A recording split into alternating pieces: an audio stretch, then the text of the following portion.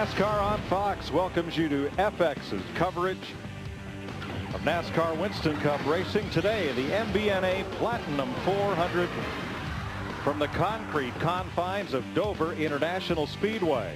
Over 140,000 people have filled every available seat and every room in the adjacent hotel and covered grandstand to see 43 Winston Cup drivers go at it for 400 miles on a track that's high banked in the turns and 9-degree banked in the straightaways. Let's go trackside for today's opening ceremonies. Race fans, at this time, if you would please rise for our invocation being presented by Reverend Dan Schaefer, pastor of the Calvary Assembly of God in Hightstown, New Jersey. Reverend Dan. Shall we pray? Almighty God, we are honored to be here this day at Dover International Speedway.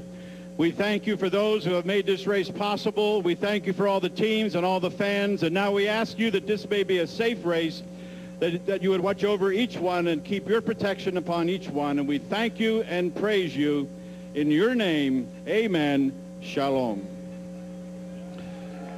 And our national anthem today is being sung by rising star from Nashville, recording artist Shannon Brown.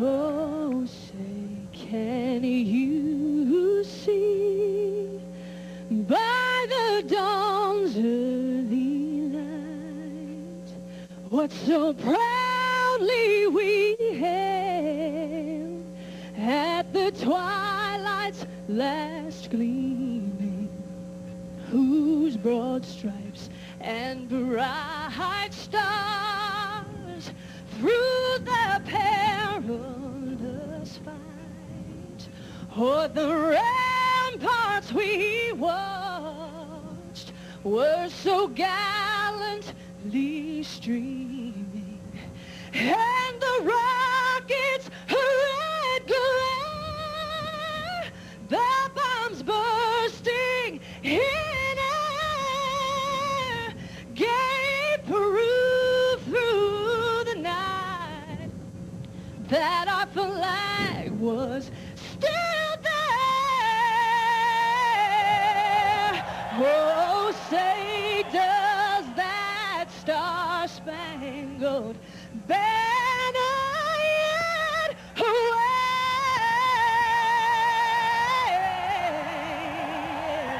o'er the land of the free and the home of the brave?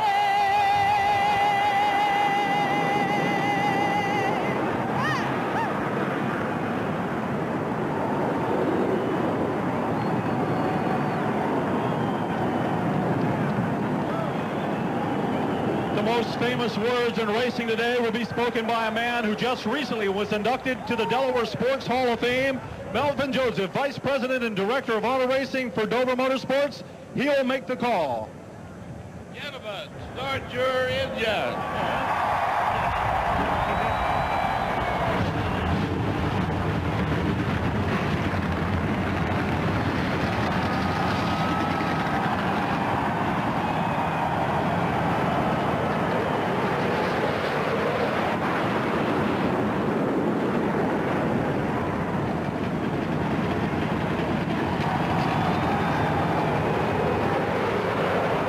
Are cranked up, and so are we. 43 cars roar to life.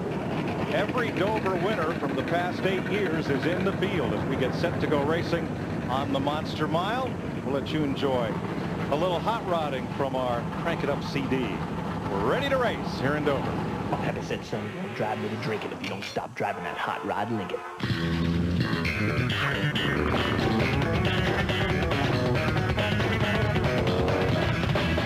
Heard the story of the hot rod race with Ford and the Links were set the pace. That story's true, I'm here to say, cause I was driving that hot race. They put me in jail, they called my papa to throw my bail. He said, son, you gonna drive me to drink it if you don't stop driving that hot rod Lincoln.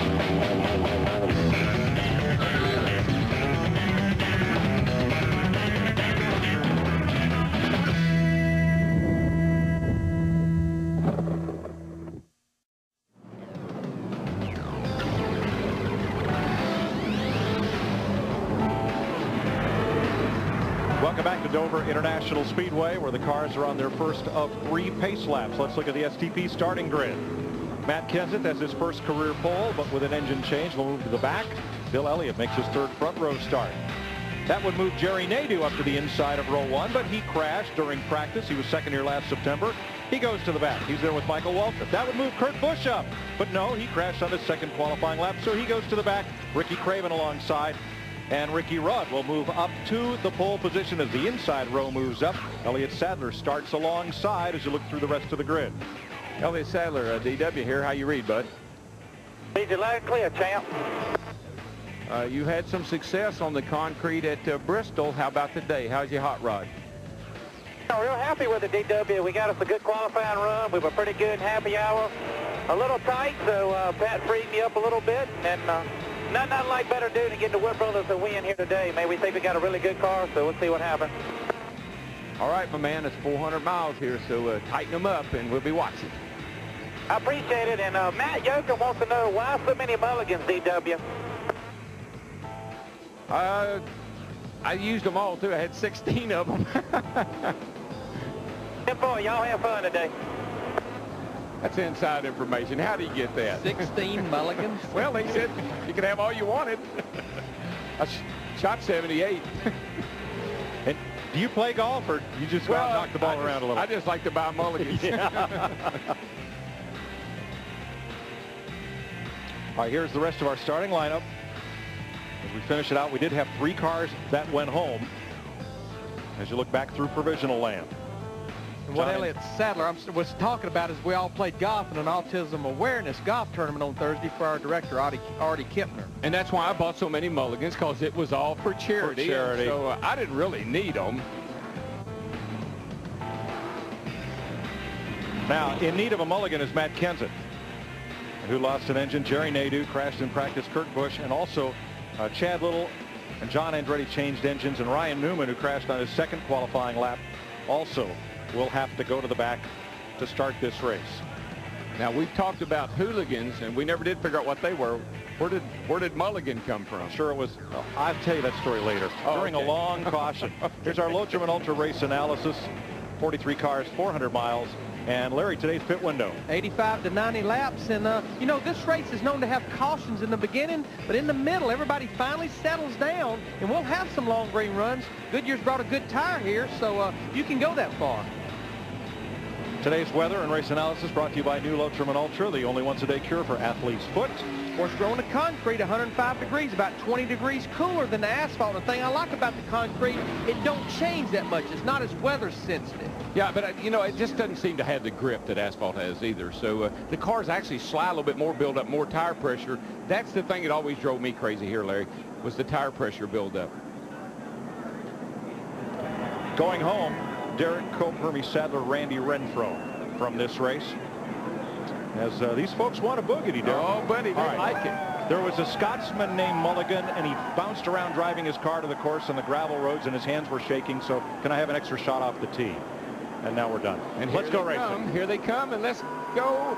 Boogity, boogity, boogity. Go, boys.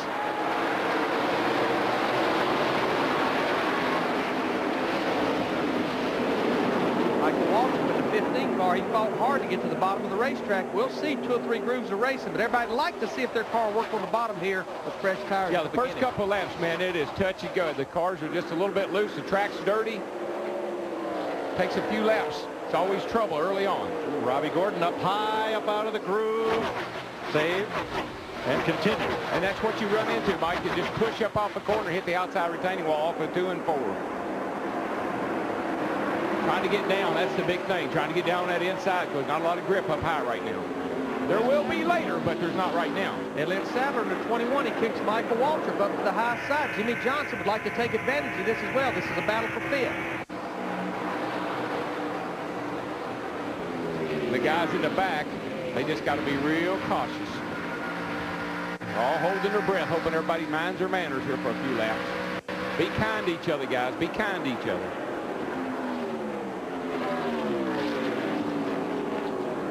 Starting to see some of our leaders, Darrell, already starting to diamond this racetrack. Driving low, let it ride up a little bit, a little easier on the tire, and then come off low.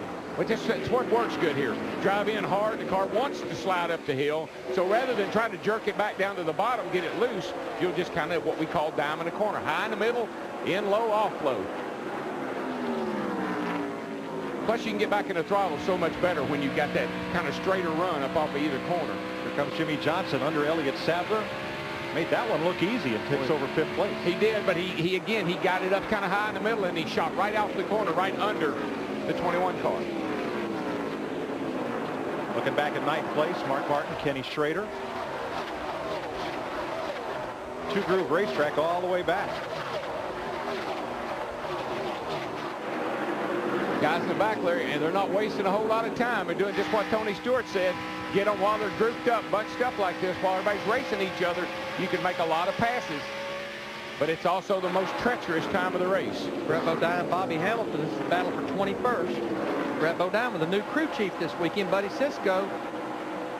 And here comes Ricky Craven right after the man who dominated this race last year, Jeff Gordon. But you know, Ricky Craven a year ago, he had a good race car on that last green flag stop. His crew did not give him the pit stop he needed. Lost a lot of ground. Well, OTIDE had a great run last week at Charlotte. They told me this morning, they said, DW, pick him because he's going to be strong today.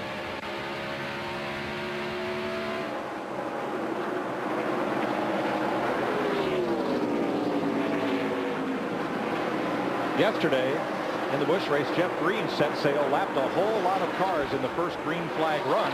We may see the same situation here. And you can do that. You know, the car that gets up front just seems to be able to just run so much faster when he's out in the front like that. He just pulls away, and, man, you can put a lot of cars laps down early when they're back here racing each other. Kyle Petty, Sprint Dodge underneath Michael Waltrip. And Waltrip tries to close the door in turn 3, but leaves a big hole there on the bottom. Kyle's last win here was in June of 1995. He felt like he could run good here. He's been running good all year long. For the first time, hot here this weekend, he's running a helmet air conditioner for the first time in his career. And you know what? He'll never go back to the other way. He'll always have it from now on, I can tell you. That's right. You buy one car with air conditioning, you'll never buy another one without it, right? You're sitting there saying, I cannot believe what I was missing out on. Look at Mike. Mike will be right up against that wall. Look like a crop duster. And Darrell, you would think, running that high up, that Kyle would be able to turn down under, but you keep the car free up there. You keep the momentum up. Well, Kyle needs the whole racetrack. Right here, he needs to be able to slide up, and he did. So he got to slide up in front of Michael. That's what happens when a car's on the outside. You got to check up because you can't slide up in front of him. But where he slid up in front of him, turn 2, the biggest give and take place on this racetrack. Now let's update you on the drivers who started in the back and how they've progressed. Kurt Busch has only made it to 40th. The number 10 with Jerry Nadeau has only climbed to 39th, but Matt Kenseth has picked up 10 spots. He's up to 31st. Yeah, he's really, he just went by the 12 car, Ryan Newman, and that car is really hooked up, guys. And he came here and tested, Larry, and they were really happy with their race car. I think that's why they didn't really care that they had to go to the back, or they wasn't that concerned about it. Jimmie Johnson passed Jeff Gordon. Clear hop. Great job, man. Great job. Make sure you say something for the end of your long run.